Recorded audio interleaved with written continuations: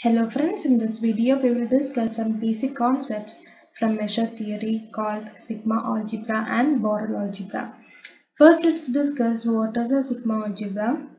Let omega denote the sample space, then the family or the collection, let me call this as script A. Script A of subsets of omega is said to be a sigma algebra if the null set phi and the sample space itself belongs to script A, and if an event A belongs to script A, then the A complement, which is equal to omega minus the set A, is also belongs to script A, and we take a sequence of sequence an from A, then the countable union, which is given by union n equals 1 to infinity an, also belongs to script A. If all these conditions are satisfied, then we say the set or the collection script A is a sigma algebra. That is, sigma algebra script A is closed under complementation and countable unions. Since the complement of union an equal to intersection of complement of events, it follows that the intersection of the sequence in script A is also belongs to script A. Now let's consider an example.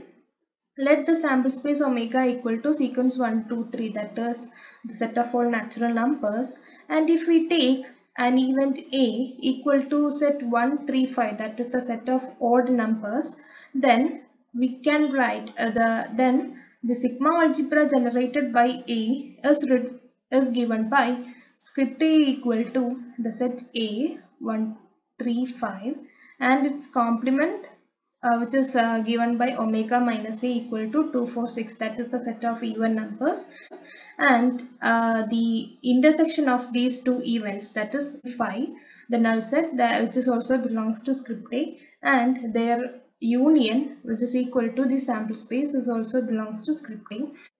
And this given sigma algebra, it is the smallest sigma algebra generated by the set A.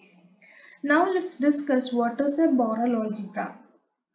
The only difference is, if our sample space is the set of real numbers, then the sigma algebra generated by all open intervals AB in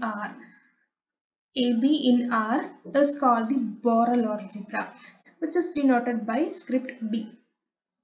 Also, sigma algebra generated by all closed intervals in AB, that is any closed interval from the real numbers, is again a Borel algebra. Any set in sigma algebra is called a measurable set. Any set in the script B, that is in Borel algebra, it is called a Borel set.